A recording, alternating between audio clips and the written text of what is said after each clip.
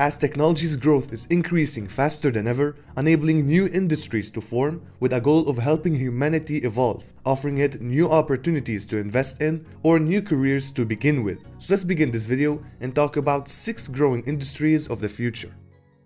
Artificial intelligence.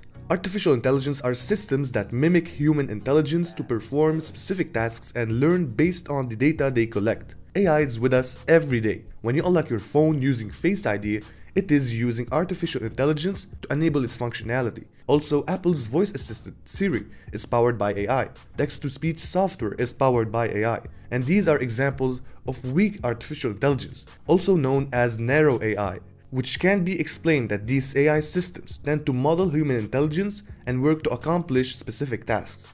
In a nutshell, each of these weak AIs were trained to perform specific tasks. They were programmed to do it, and they can deviate off the programmed path, like machines who are trained to pick up items in a warehouse were trained to do so, or a robot that was programmed specifically to vacuum the house can't go and do the dishes unless a human changes the programming. Other AI like self-driving cars or AI that is capable of reasoning, also adapting and learning from mistakes and achieve a level of consciousness are categorized as strong AI or general AI.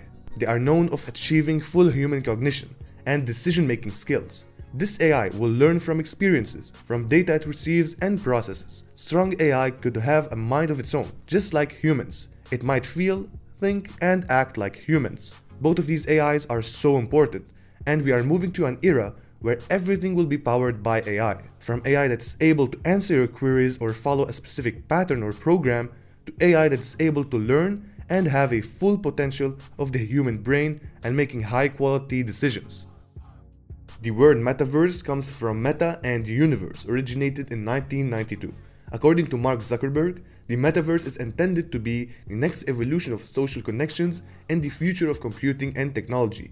Also virtual spaces and places where you can work, play, and socialize in a virtual platform. This metaverse, according to experts, will be adding $5 trillion to the global economy by 2030. Of course, augmented and virtual reality are involved. With these technologies that will allow us to interact in virtual places with each other will sure be a great help to make the metaverse come true. If you want to do a meeting, there is no need to be physically present. Just log into the digital world and meet your co-workers there. Now, what represents you in this world is your 3D looking avatar that might be similar to you in the real world. Remember that the metaverse is mimicking our daily lives. For example, what we do, where we go, how we look, and how we socialize. And soon enough, motion capture will enable your avatar to act like you and copy your real-world gestures. Imagine wearing VR goggles or headsets. They will launch you in a world of virtual reality, where you move along with your avatar and interact with other avatars in a world where you can do all the activities done in the real world. Tech companies like Microsoft began to produce metaverse-related products like VR headsets, for example the HoloLens, which is an augmented reality headset. Also Meta, who is known in investing heavily in the metaverse, and founder of Meta, Mark Zuckerberg, is known of spending $15 billion in this project, with a goal of building a virtual reality that can potentially change society and its way of interacting with one another. Every object connected to the internet and can be recognized by other devices connected themselves to the internet is an example of the Internet of Things or IoT. In the past, the internet wasn't something popular, but today we can't live without it because all of our devices like mobile phones, video game consoles, and everything we use in our daily lives are connected to the internet. Also, new devices are being connected to the internet, like refrigerators, smartwatches, cars, and home security systems. So more and more devices are connected to the internet, more and more data is being stored and more data to manage. Because of this, knowledge and data management and software is crucial. But not only this, cybersecurity is sure in high demand. You see, more and more data is being stored in the internet, and these data represents our personal information, from our photos and videos to our bank accounts, which probably need to be protected. These data are collected from IoT devices, which probably increases the chances of cyber attacks, where attackers are already able to steal bank accounts, hack into companies, and steal classified information. That encourages and increases the demand in cybersecurity, because without proper cybersecurity systems, our data can't be secured. Web3 is the next step of the evolution of the internet. Currently, we are living in Web 2, which is centralized. That means you're in a client-server network, where multiple devices are connected to a single server, let us say Google's server. In Web 2, you can create and view content, basically read and write. Also, Web 2 fixed a lot of problems that were faced in Web 1. One of them is user interaction. But Web 2 also has some problems, like servers going down. For example, Amazon, who had its servers going down once for 30 minutes, and that made it lose, according to Forbes, $66,000 per minute. Also, when you're exposed to the internet, your data is in trouble and it can be stolen by attackers. For example, the Yahoo data breach in 2013, which caused 3 million users to have their accounts hacked. Also, the major problem is that you're not the owner of your data. Basically, you have little or no control over it. Tech companies use your data to showcase ads based on your interest, and your data that's being stored inside cookies are being sold. And you basically don't know to who, maybe to publishers to analyze market trends, or to tech companies or third parties, and you don't know what's going on with your data or where it is going. So as a user, I want to have full control over my data. Though, can Web3 fix these problems? Web3 focuses on peer-to-peer network. That means we will still have services like Facebook, YouTube and WhatsApp to chat with friends and upload content, but we won't have the client-server architecture, where there's multiple clients connected to a server. Instead, we will have a decentralized network powered by blockchain. With blockchain, data will no more be stored inside a fixed location, which is Google's servers. Instead, it will be stored in numerous blocks, making it extremely secure and nearly impossible to breach. That makes Web3 trustful and permissionless. That means people are able to interact directly without a trusted intermediary. For example, if you want to buy a product, you can do it directly without any permission from an authority. And remember, data is stored in a blockchain. Basically, the transaction is recorded. Actually, everything is recorded, like how much you had before and after the transaction,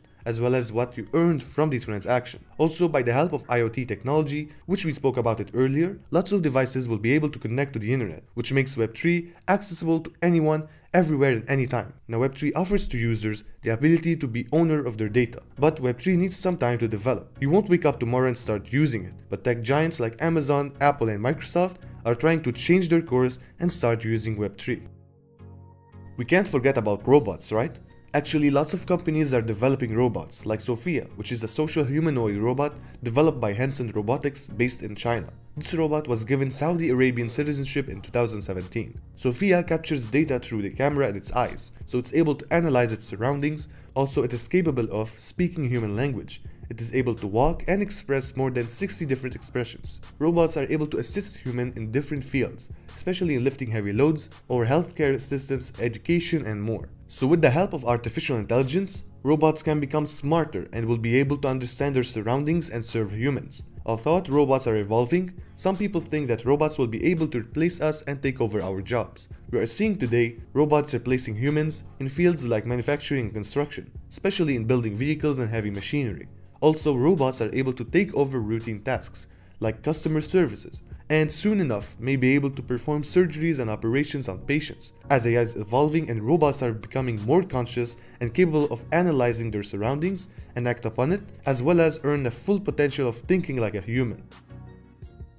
Although quantum computing is not an easy topic to understand, but it is sure a key to revolutionize our future. Quantum computers are devices that perform quantum computation at a subatomic level. Also, keep in mind that quantum computers don't use bits.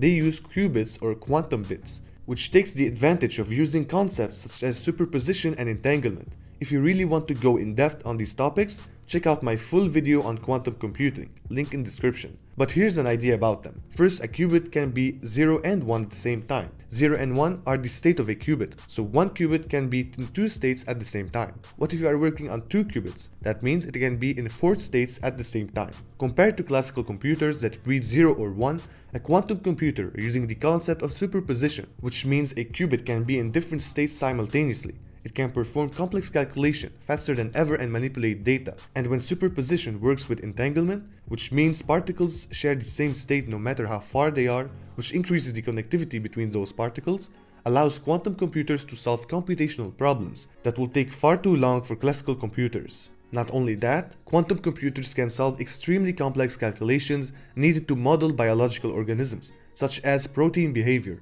Also, quantum computing is able to create super powerful encryption, enabling data to be secured. Currently, companies like Google, IBM and Microsoft own a quantum computer, but it fills the whole room and it needs to be kept inside a low temperature room. And for your information, IBM owns the most powerful quantum computer that runs 433 qubits simultaneously. Also, according to my research, IBM intends to scale up its quantum computer to over 4,000 qubits by 2025 and beyond. Now I want to know, which industry do you think can impact our future other than the industries mentioned in this video? Make sure to let me know down in the comments, and how about subscribing to my channel and stay up to date with technology? And consider watching one of these videos that are appearing right now on your screen.